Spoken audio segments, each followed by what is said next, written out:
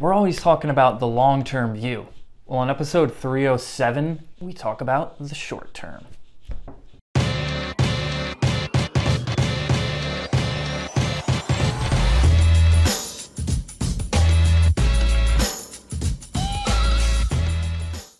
Welcome back to the Mullooly Asset Show. I'm your host, Casey Mullooly, back with you for episode 307. So where should you park your short-term money? The answer to this question was a lot different this time last year than it is now. There wasn't really a good answer for this question last year. A lot of people came to us and wanted to know, where can I get a 2, 3, 4% return on my dollars because I have all this money at the bank and it's earning nothing for me? There wasn't really a good answer. Some people in the industry recommended paying down your mortgage. If you had a 3 or 4% mortgage, you could at least save that on the interest. Some people thought that the stock market only went up at this time last year, and if you invested short-term dollars, you could just pull the money out when you need it. It's going to be worth more, and your money's definitely still going to be there, right? We've learned that lesson the hard way this year so far here in 2022. But now there's actually a good answer to that question, although folks probably don't want to hear it now. Short-term interest rates are anywhere from 3 to 3.5% right now.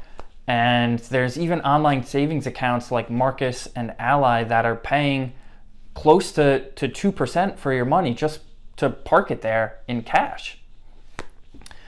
There was an article from the Wall Street Journal, which we'll link to in the show notes, out this week, that was talking about how it actually might pay now not to pay off your mortgage like they were recommending people do last year at this time.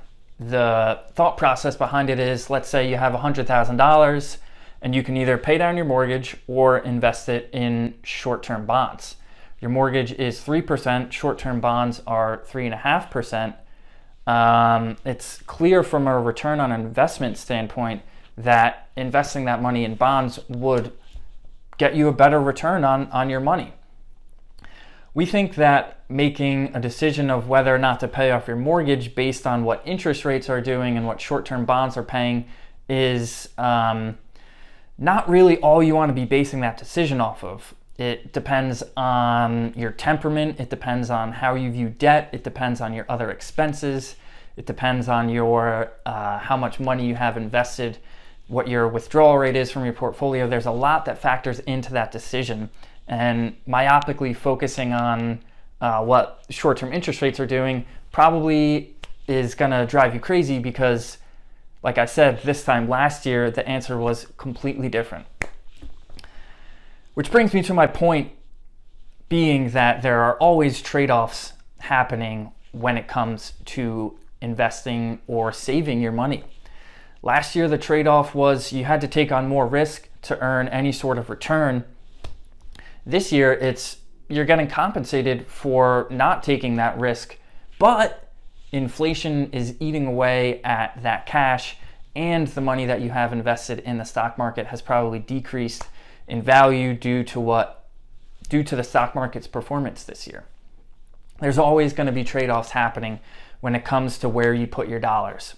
And when you try and do too much with your money, whether that's squeezing some sort of return out of your short-term dollars or de-risking your long-term dollars, when you try and get too cute with it, it usually ends up costing you somehow.